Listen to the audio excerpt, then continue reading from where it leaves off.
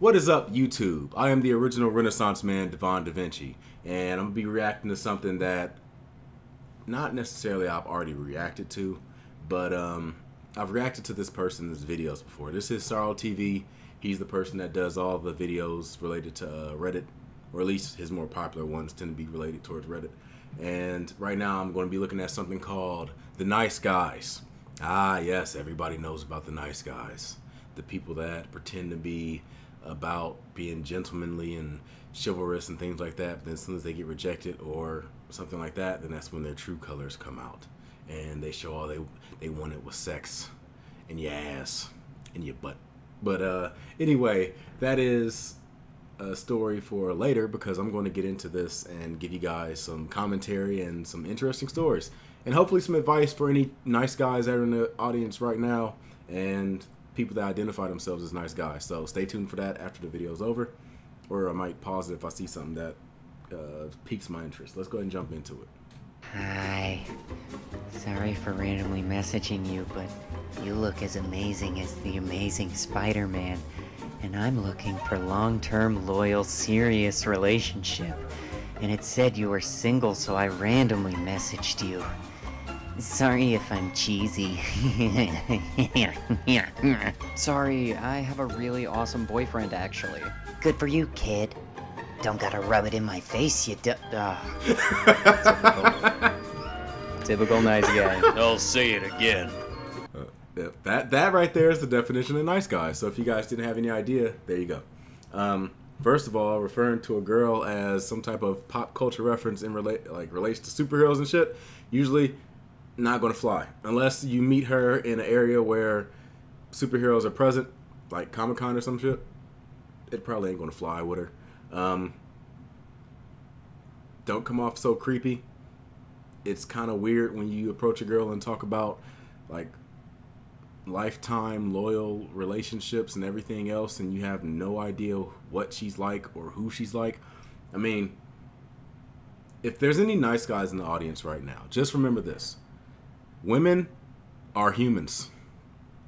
Women are humans. They're not some weird creature that lives life differently. If chances are, if a random girl that you weren't interested in approached you and said, "Hey, I can see us having a wonderful life together, and I just want loyal relationships, and I will treat you greater than anything," chances are you'll look at them kind of weird and get kind of creeped out and move away. So the same thing you want somebody to say to you, probably best to go ahead and say that to them. Like, it's not that tough.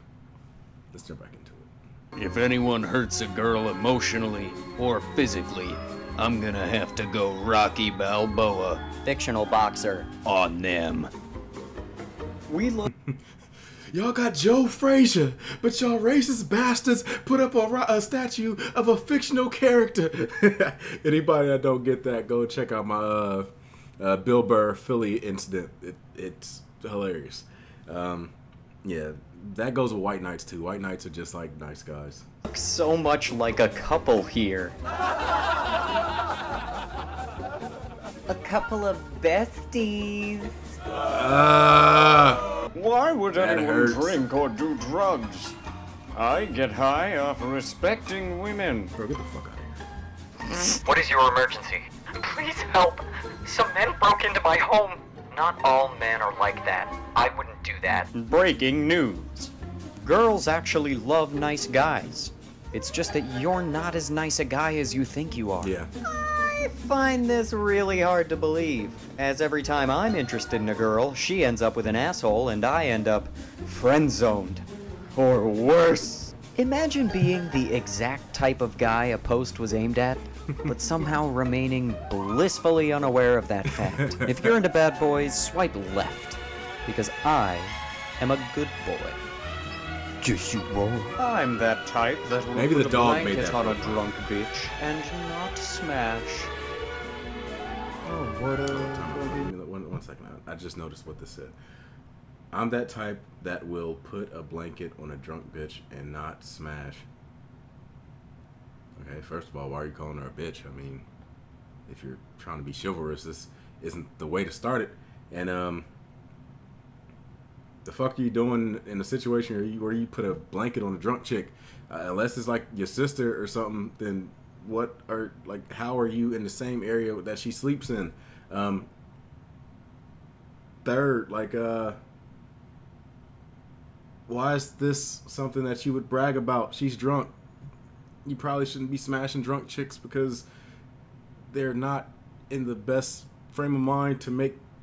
Okay, moving on. Whatever. Gentlemen, she deserves better.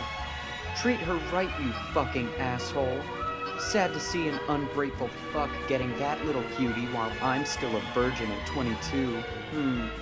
The world is a strange and unfair place. Still jerked off. I've seen it with my own eyes. Women are very shallow. I'm short, ugly, and broke, so I don't date. But my good-looking friends get the hottest women, and the most women. Gee, I wonder why. How many short, ugly, broke women have you asked out? Fair question. Why would I do that? Wish I had a girlfriend.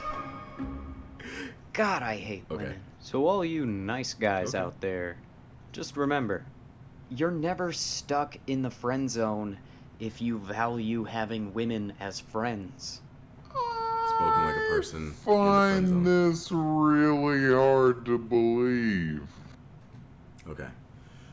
Let's go ahead and jump into this because I got a lot of stuff that I got to unpack. The whole nice guys thing. They have tainted the term nice guys so bad that now we have to call people that actually do value like women another name. I say we call them good guys. Ignore the fact that that also is tied with the Chucky series, but I mean it works for now, so we can go ahead and use that. Usually people that consider themselves nice guys tend to always like go after the popular, sexy, cute, like type women that have nothing in common with them. And it's not too hard to understand why she keeps turning you away. Like I said, if somebody has zero interest in you, chances are when you first approach them, there's going to be some type of, like, in order for them to want to talk to you, they have to be attracted to something about you. Whether it's the way you carry yourself, the way you talk, the way you look, the clothes you wear, the way you smell, something. They have to have something that attaches themselves to you. If some random person that you have no interest in walked up to you and asked you for a date or anything like that, chances are you'll probably turn them down because attraction is the first phase of any type of relationship. I don't care what anybody says. There has to be some level of attraction in order for there to be a relationship. Also, usually people that consider themselves nice guys tend to be young because they only tend to go after girls that are like cute and things like that, and those girls usually want people that I guess they would consider bad, but that's just inexperience. Girls, just like men, girls don't know what they want when they're young. Or most girls, I'm gonna say most girls, because there are some girls that know what they want, but nice guys for damn sure don't know what they want yet. They just want someone that could appeal to like their sexual needs, but they aren't even thinking about anything else. Like, unless you're fucking 24 hours a day, and yes, that's, I don't care what anybody brags, you're not having sex 24 hours a goddamn day. You're gonna have to do something else for the rest of the day, and when you're not fucking, y'all ain't gonna have anything in common. Nothing. It's gonna be the most boring relationship you ever had in your fucking life. So, yeah, like, just make sure that you just present yourself and put yourself out there. Like, whatever whatever you're about, make sure you get that across. Like, don't pretend to be something you're not, because some people be like, oh, well, I'll just be a bad boy. And first of all, if you're not a bad boy, a girl can tell when you're faking that shit. So don't sit here and try to be something you're not. And second of all, if you do fake it and y'all do get in a relationship, are you planning on faking it the entire relationship? Because at some point you're gonna have to show her stuff that you're actually interested in. And if she finds out that you're not the person that she like felt attracted to, then there's a chance that the relationship will fall apart. Don't worry about losing your virginity or anything like that.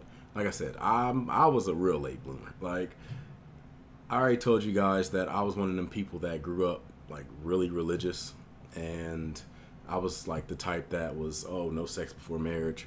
Well, what I didn't tell you guys was, even after that, after I got over that idea, I still had this idea like, oh, well, I can't have sex or anything until I'm in a position where I can take care of the responsibilities of sex. So if I have a kid or anything like that, I should be in a position where if something happened, I should just be able to take care of it. Like I'm not going to have sex if I'm not ready for what the consequences can bring.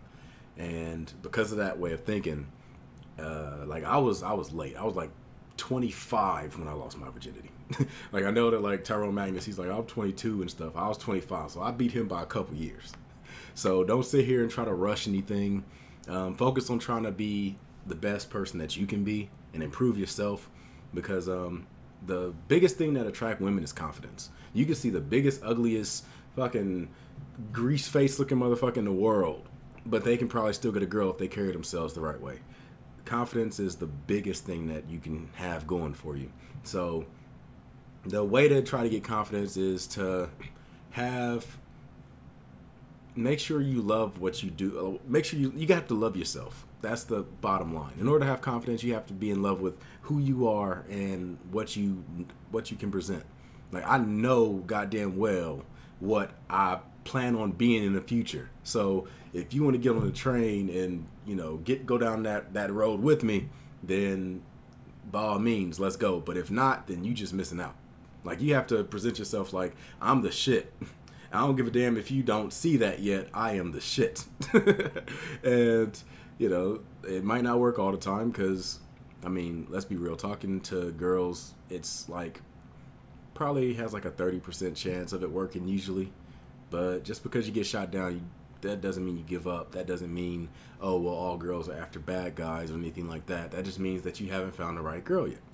I don't think people understand just how many women there are in the world and how many of them have the similar interest to you. Like, it's not tough to find that.